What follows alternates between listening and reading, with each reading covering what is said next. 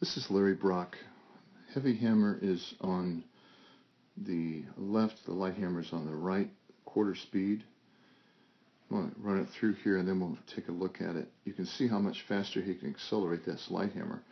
Larry was a world champion through the light hammer in the high 130s. I don't think he broke 140.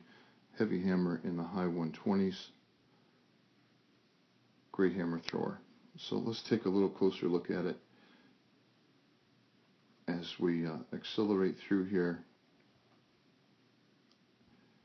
Here's the low point on the first setup on both hammers. And right here is the first catch. Alright, there's the catch.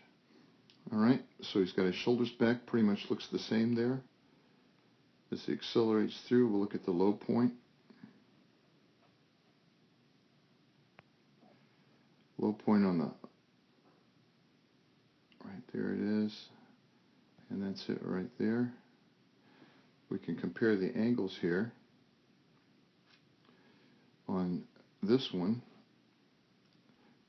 he's got about 45, 43 degrees there. And then on this one, whoops, lost my angle. There we go. It's at 34. Big difference. So clear those, move on to the second turn. Here's the catch with the light. Here's the catch with the heavy. Looks about the same, moves on through. I missed the low point. There's the low point with the light. Low point with the left is right there.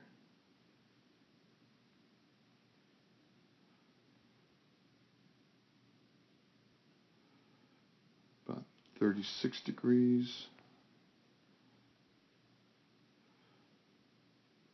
42 degrees. Then the catch here. And the catch here. You notice how his shoulders are not going back more. Now he's got this tremendous lean and arched back. A lot of stress on the knees right here. Really arched up. If we look at the angles now,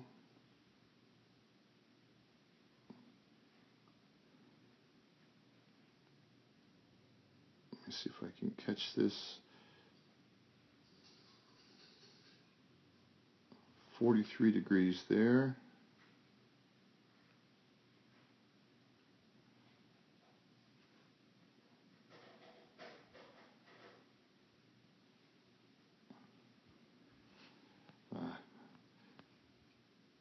It's not going to let me move it here.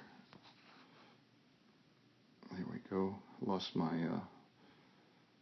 point. And 44 there.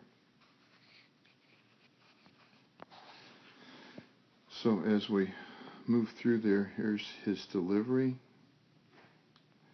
with the heavy.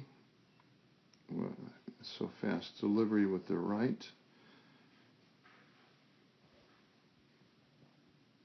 Boom. Well done, Larry Brock.